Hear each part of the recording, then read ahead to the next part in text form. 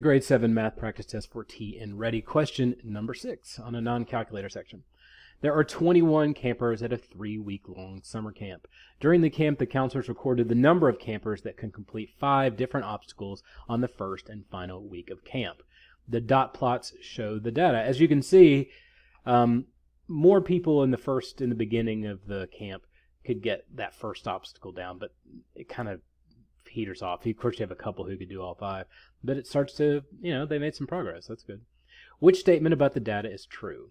M, the number of campers who completed at least 3 obstacles increased by exactly 50% between the first week and final week.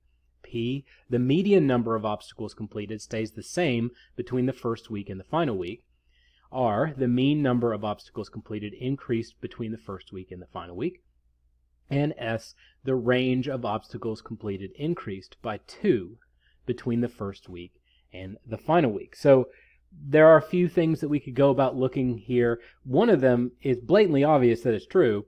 The mean number of obstacles completed increased between the first week and the final week. Well, all you're really saying is that on average, more people completed obstacles before than they did after. And look at the numbers spread down here.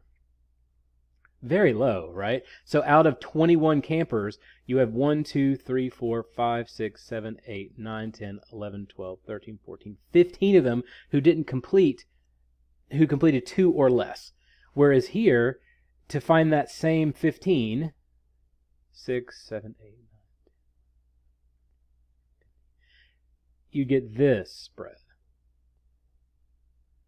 So if you have this many big numbers and you're still dividing by 5, you're going to get a much bigger number anyway. So the answer is going to be R. You could absolutely test it. All you'd have to do is, for each one of these, add 1 and then add 2. But that's not really what they want you to do. They want you to just look at the spread and be able to tell without having to go into deep thought about it.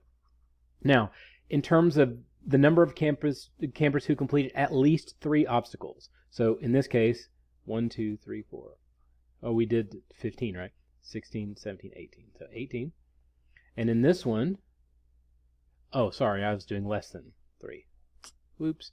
Completed at least 3. So 1, 2, 3, 4, 5, 6. So I'm comparing 6 to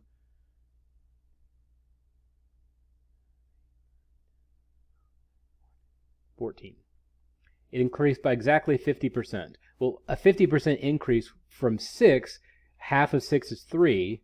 And 6 plus 3 is 9. So this is not 9, it's 14, so that's out. The median number. So since there's 21, I just find, kind of what's in the middle of 21. 1, 2.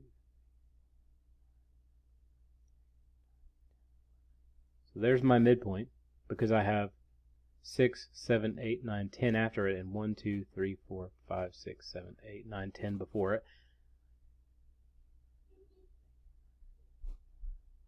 There's the 11th point there.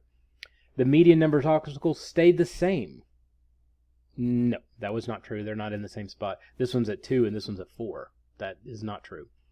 The last one we've already talked about, how the mean shifted a lot. We don't have to figure out the exact number. It doesn't matter. That's not what they're asking.